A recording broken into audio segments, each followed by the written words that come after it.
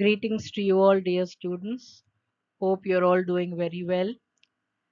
So, we are commencing our second semester classes from February 12th, and I'm again taking up a maths paper for you titled Statistics for Engineers with the code JMA2201. This paper is offered under Regulation 23 for you all, and again, we shall be taking a minimum of 60 periods to complete them. As you did matrices and calculus in semester 1, you will find that this paper is extremely useful and another very big toolbox for especially computer science students. So I suggest that you take all the 5 units very seriously, not just for the exam point of view, but also for the application usage in the semesters to come. So basic statistics and a little more than that is what we are going to emphasize in these 5 units. As you can see here, we have random variables in the first one. The second unit is standard distributions. And if you have see this, the third one is statistical correlation and regression, which is a pure set of problems like similar to how you did in class 11 and 12. The fourth one is testing of hypothesis, which is another main important tool for any engineer. And finally, we have design of experiments, where you will see how to design a particular experiment and how to solve it. So each unit is comprising of a maximum of 4 topics, and where so that you could understand the concepts and apply them in the semesters to come in your projects, etc. So a vibrant kind of a paper it is. The order in which we shall be following this particular paper would be units 3 first, then we shall go to the fifth unit, then do the fourth, and then do 1 and 2. So the order in which we shall be doing would be unit 3 is the first one. This is the first one. Then unit 5, design of experiments, is the second unit. Then unit 4 is the testing of hypothesis. Then unit 1, random variables. And unit 2, standard distributions. So this is how we are going to take it forward. So I shall now begin by first of all telling you what is statistics and where is statistics used in our real life. Then we shall understand why statistics is so important for engineers. After we briefly introduce or get introduced to this kind of the topics, we shall then start with unit 3, which is the statistical correlation and regression. So this is how we are going to go about it. So let's begin with our basic definitions. Dear students, the word statistics is not new to you. I'm sure you would recall that you have done problems when you were given the data to find out the measures of dispersion, namely mean, median, mode pertaining to a given data. So statistics basically is a mathematical science that deals with collection, presentation, analysis, interpretation, and mainly the use of data. And what do we do by using such a data is to make concrete decisions. Today we are in that crux of situation where we have huge data and we do not know what to do with them. So statistics is playing a very vital role in data science, especially to make decisions, solve complex problems, design products, like we are going to do in unit 5, what we call as design of experiments. So we are going to design products and various processes. So statistics is used at every stage, starting from designing, making a finished product, and also making it work. So you will see, as an engineer, when you go into your workplace, you will see the value of statistics at every stage of this process. So, in simple terms, we can define statistics to be simply the science of data. So, as we are in today's world dealing with loads of data, Now, how to utilize, how to use this data, interpret results, and then proceed further is the main order of the day, which statistics completely helps us in. Where is statistics used? Now, I don't think I should be telling you specifically where it is used, because you may say it is used in, because we are dealing with data in data analytics, in data science, and basically to find out the averages that we want. No, dear students, wherever you can think of a domain around you, statistics plays a role. If you can look at some of the ones which I have mentioned here in this slide: astronomy, biology, economics, genetics, marketing, medicine, psychology, public health, sports, your engineering. Think of a domain that is around you, and please understand that without statistics, nothing can be done. So, where do we basically give as some examples where statistics is used is, suppose I want to know which fertilizer produces the highest yield, or out of the two drugs that I have in treating a particular disease, which is more effective. And if I want to judge if a particular habit in school which students are up to, say smoking, is it more in affluent or rich children's, or is it a habit which is cultivated among all the students? If I want to judge, if I want to make an inference relating to some of these, I have to use a statistical tool to solve it. It is not just in the air that I can decide, no, this is the result or this is the result. We have statistical techniques or tools which will help us to solve or recognize and infer results based on the real time situations. Dear students, the name of the course that we are doing this year semester is Statistics for Engineers. Now, we may ask, having understood what is statistics, where is it used, why for engineers? The question may arise. You, being computer science students, can never say why statistics, because you're supposed to know that in every domain that you can think of in computer science, statistics plays a role. I've stated a few of them in this particular slide. The first one being data analytics or analysis, where it is statistics is being used to identify meaningful insights or extract these insights and patterns from large data sets. And this is what is the order of the day. Data analysis plays a very vital role because huge sets are available, and lot of interpretation is being done using statistical tools, and lot of meaningful decisions are being made, and that is one of the major applications of statistics. It's also used for machine learning and artificial intelligence, for image recognition and NLP, in quality control to ensure quality and reliability of computer systems and software, in network analysis to study the communication patterns, traffic flow, and performance optimization, in predictive analytics to make predictions and forecasts using the older data that is available to us. So this is a very few topics that I have could mention in this slide, but the applications, as you will go through it during the coming semesters also, you will see the application of statistics at length in, and you will truly appreciate its usage in computer science. So we are here, we have introduced this course not just like that, but knowing the real applications of statistics, especially for a computer science student. So I seriously feel that you all must take this paper more seriously, not only for the exam point of view, but by knowledge wise, so that you could apply them tomorrow in the research papers that you would be doing in the semesters to come. So, dear students, with this background, let us begin with our syllabus now. As I said, we start with Unit 3.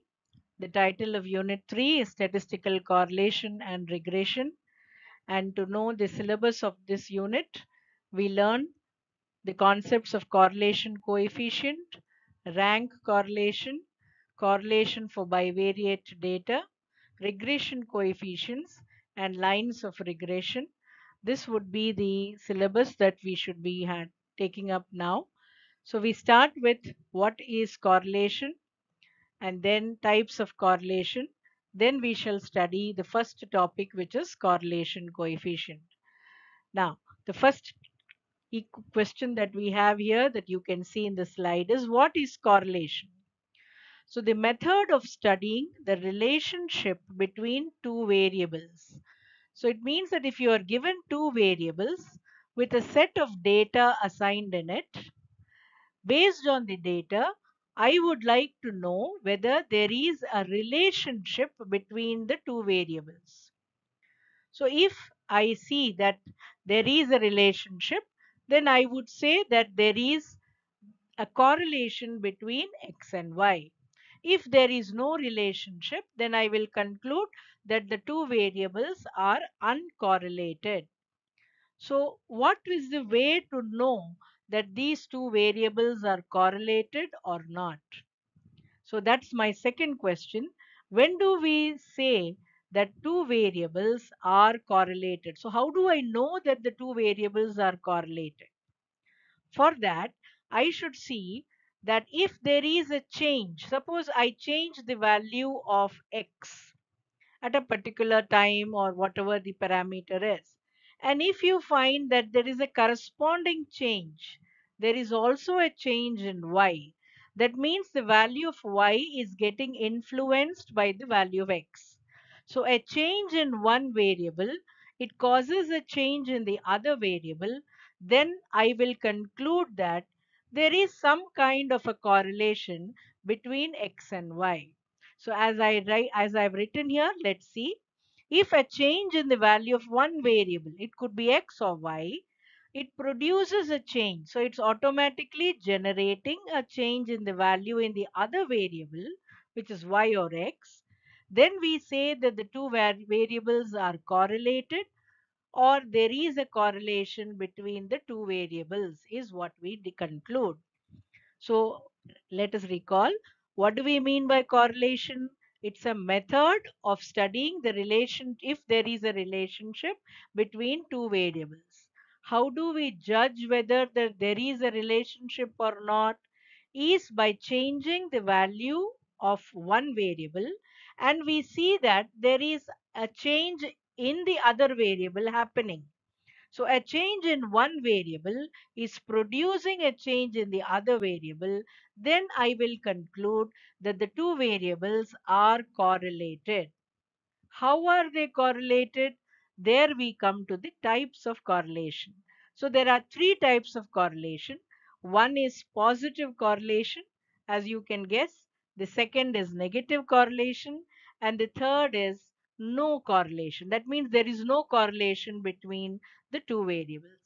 Now you can recognize definition of positive correlation directly.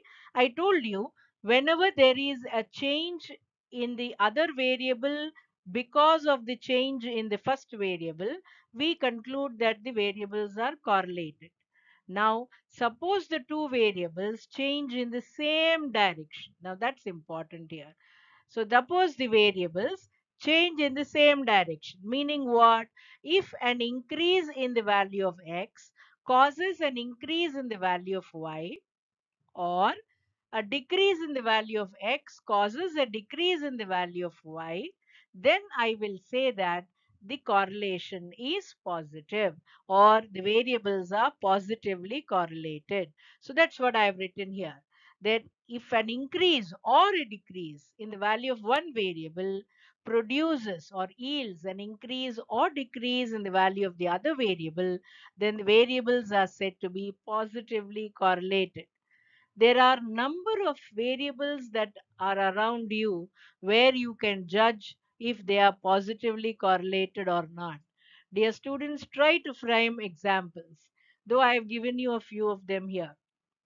Examples of some positively correlated variables are savings and financial security. That is, if your savings increase today, then naturally you are going to have that financial security. So in future, you are safe if you have the savings. But if you don't have savings, naturally your financial security becomes very weak. So if there is an increase here, there's an increase here. If there's a decrease here, there's a decrease here. Similarly, exercise and strength. So if you exercise your muscles, you're bound to be fit and strong. If not, naturally there's going to be a slack. Height and weight of a group of people, they are positively correlated too. Income and expenditure. If your income increases, the expenditure also normally increases. Is the order of the day, isn't it? So, income and expenditure is also positively correlated variables.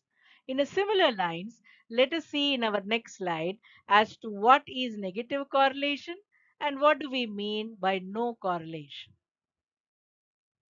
Similar to what we saw in the previous slide, let us now look at the other two types of correlation, namely negative correlation and no correlation. So, in positive correlation, we saw that an increase in one variable causes an increase in the other variable, and similarly, if a decrease in one variable causes a decrease in the other variable, we conclude the two variables are positively correlated. So obviously, when we talk about negative correlation, the increase in one will cause a decrease in the other, and a decrease in one may cause an increase in the other, for which we conclude that the variables are negatively correlated. That means the two variables change in opposite directions. Some of the examples that I have stated here are price and demand of a commodity. If the price increases, naturally the demand decreases, and if the price decreases, the demand increases. Similarly, exercise and body weight. If we exercise, then the body weight decreases, and if we don't exercise, the body weight increases. Similarly, the volume and pressure of a perfect gas, tax and dividend of a company, they are all negatively correlated variables. Coming to the third type of correlation, which we define as no correlation, it means that a change in the value of one variable does not cause any change with the value of another variable. So that means the two variables have no connection at all. For an example, which you can think of, many as you can think, one of them which I have given here, weight of a person and the color of the hair of a person. So they are totally unrelated. Even when we, as we speak, we recognize. So you don't have to really say that these two are uncorrelated. So if the value of one variable has no effect on the value of the other variable, then you say that the two variables are uncorrelated. So these are the three types of correlation. Now let us look at what is correlation coefficient. Now let's start with the first definition of the unit called correlation coefficient. Carl Pearson, who was a British biometrician, he developed a formula called correlation coefficient, and this formula was given his name and thus is read as Carl Pearson's coefficient of correlation, or simply correlation coefficient, which is represented by the Greek letter rho. So we have various formulae for different cases to find out this correlation coefficient. The first one, which is a direct method. So we are given x values, we are given y values. So this is something like how you did in school. We're going to do a statistical work by constructing a table and directly finding out the totals of certain columns using them in the formula given to you. This is the formula. But to understand the formula, let's see how to proceed further. So x and y values are given to us. About n number of them are given. So n is the number of data, that we are given for each x and y. Naturally, it should be the same number for both x and y. So if you look at the formula, what all does it have? This sigma. I'm sure all of you recognize the notation of the meaning of sigma. This notation means summation. That means addition of all elements. So what we do, sigma xy, sigma x, sigma y, sigma x square, and sigma y square we are given. So how do we use this data in order to find the correlation coefficient is I construct some more columns like I square x, then I square the values of y, and I multiply the two values x and y. So when I have say 10 here, I'm squaring it to get me 100 here. If I have the value here as 5, then that means I'm going to write 25 here. And if I want to find xy, I'm multiplying x and y, that is 5 into 10, 50. So thereby I complete this process for all the n values given to me, and I calculate the totals. Now this column total is going to give me the summation of all the x square values. So this will give me sigma x square. This will give me sigma y square. I'm sorry, I'm using capital letters here, and this will give me sigma capital XY. Now you see my n value is known, sigma XY is this value, sigma x is this value, which where I can add up all the x values. I add up all the y values, this will give me sigma y. I'm sure you are recalling your 11th and 12th standard problems that you did in statistics to earn your full marks. So sigma x is given, sigma y is given, sigma x square is given. Now what does this mean is it is sigma x the whole square. That means the sigma x value, whatever you get here, you are squaring it, and note that the whole term is within the root. There are two terms in the denominator. This is 1 and this is 1 with respect to x and y. And so I substitute them and get the value of rho. So this is a direct method. X values given, y values given. I construct three more columns. I calculate x square, y square, xy, calculate the totals of all of them, and then I substitute them in the formula to get the value of correlation coefficient. So this is a direct method, but this has a disadvantage. Now what type of disadvantage it has is the values of x and y that I give you here, these are quite big numbers, huge numbers. So when they are huge numbers, we cannot be squaring them. Though we are using calculators here, though we are using calculators, still any huge data could be tough to handle, maybe even could make silly mistakes, and therefore there are certain simplified versions to find out the correlation coefficient if you do not want to use the direct method. But as I specified, there is no method that is going to be specified in the question.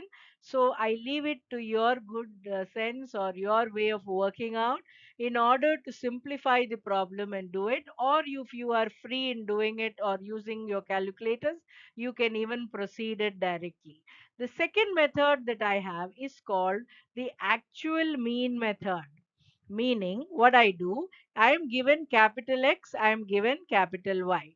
Now, what I do here is calculate what is X bar and Y bar. X bar and Y bar denote the mean of X and the mean of Y. I'm sure you all know how to calculate the mean of X.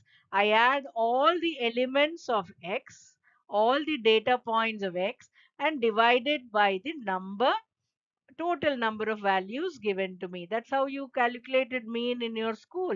And we denote it by the notation x bar. The bar denotes the mean.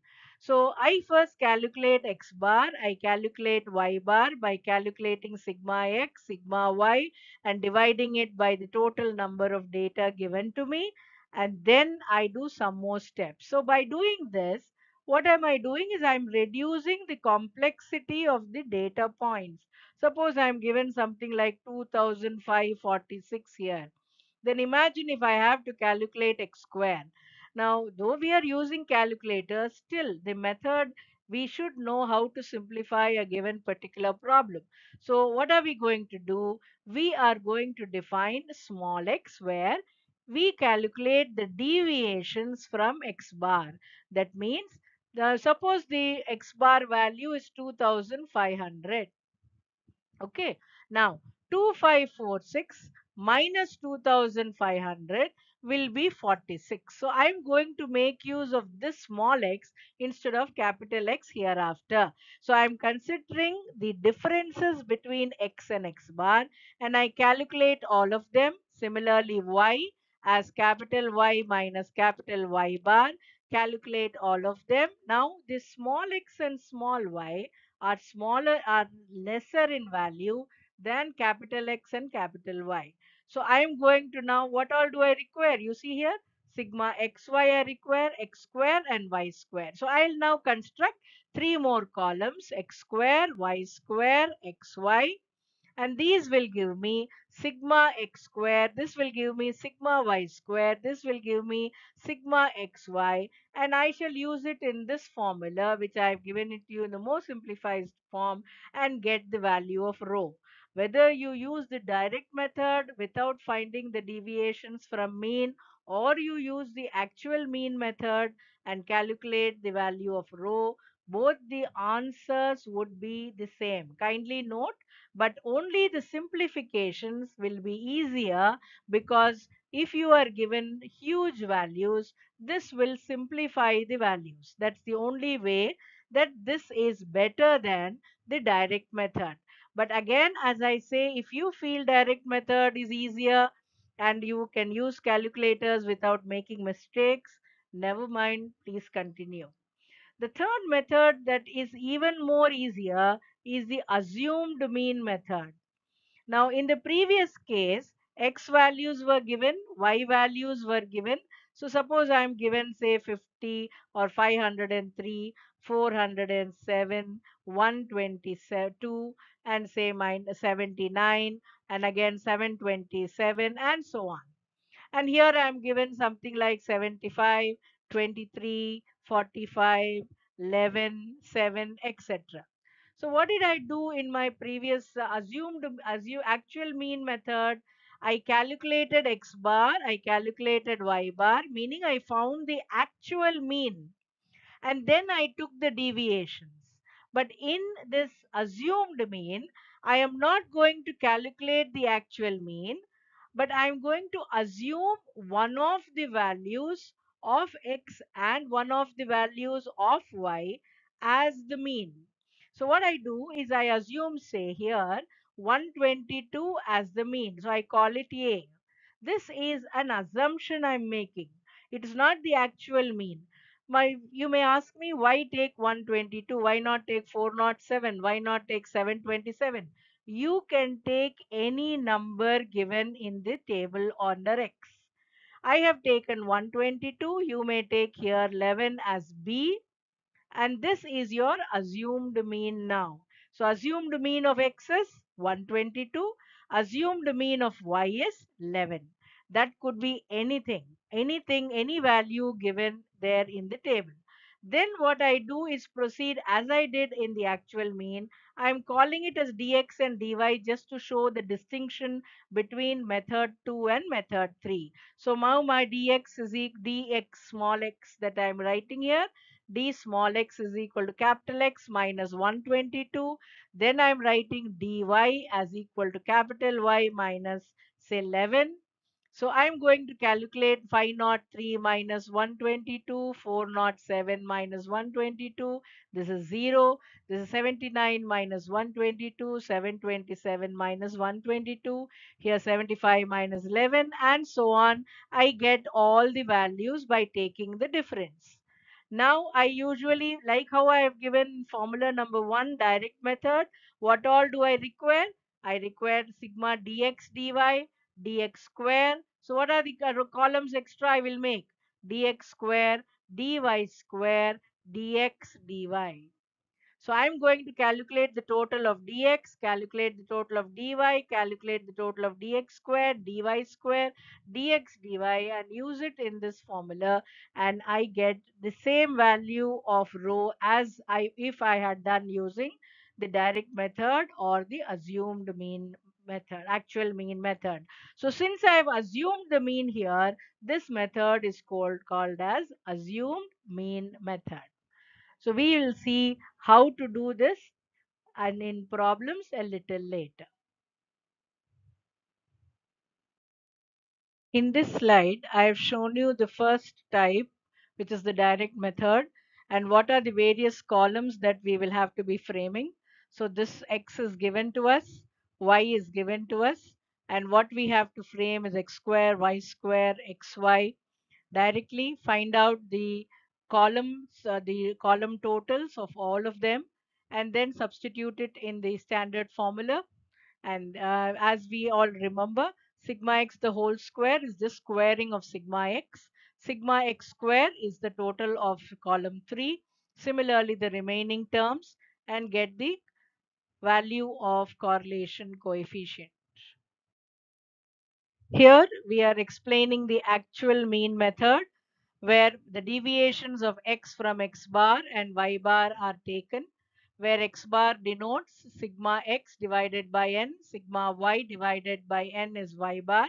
So we are going to first calculate the means, and then from this is x is given to us, y is given to us, the remaining columns are created. So small x is what we have assumed as x minus x bar, y small y is capital Y minus y bar.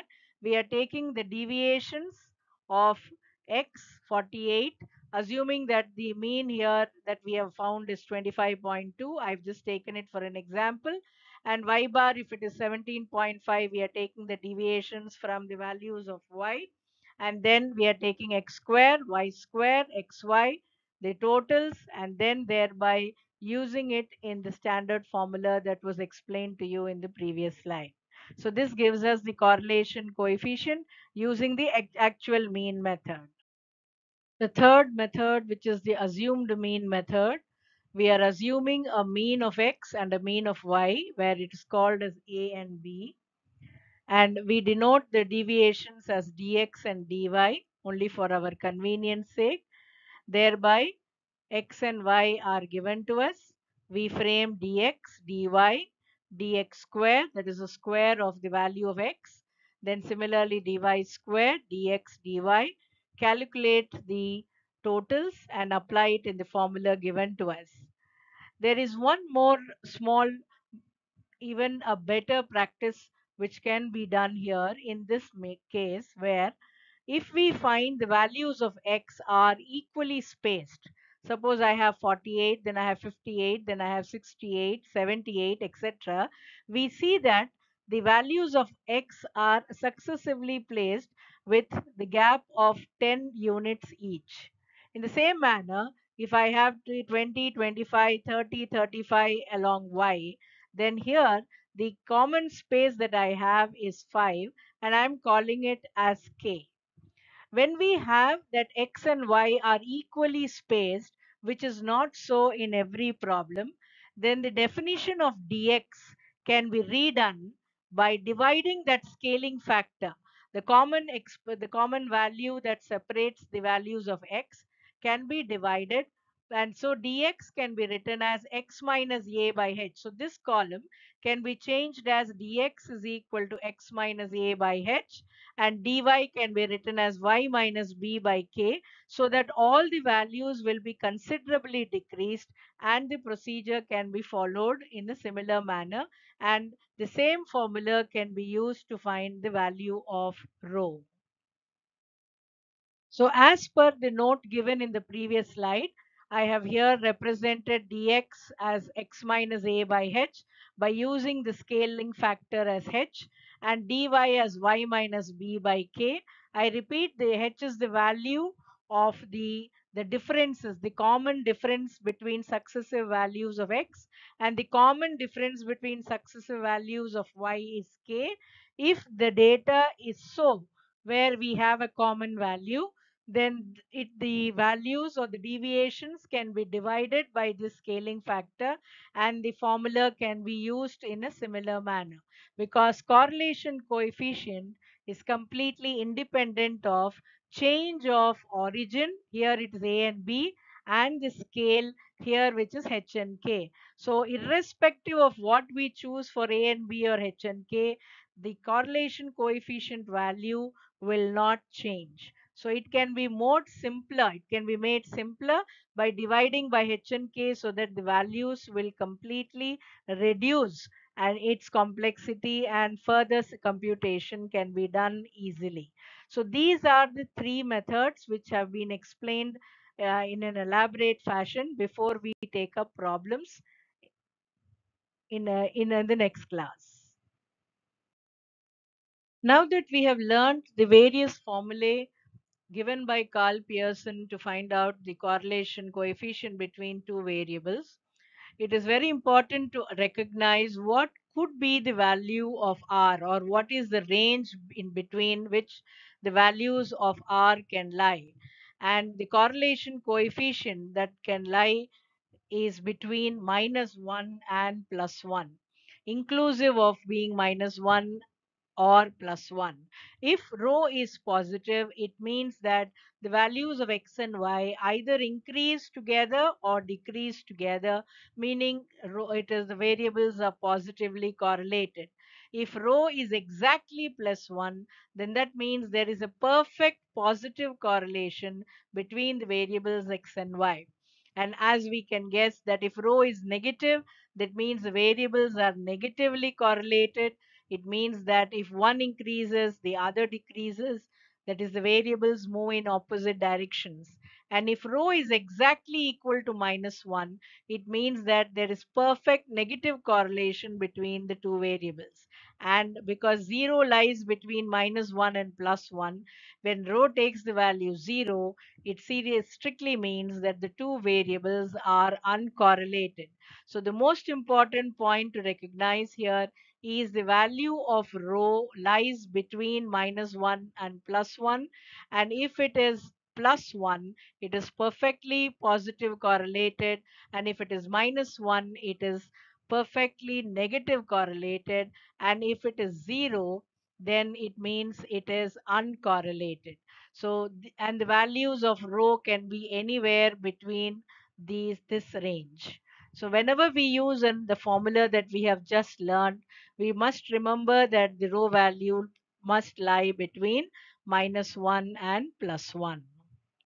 So, dear students, now that you have learned the theory of how to find the correlation coefficient, and also recognize what must be the value of rho, or what is the range in which the value of rho must lie, we must now go ahead starting with the problems that we'll be doing one after the other. So please take up the work, keep your calculators ready, and get ready for the first problem.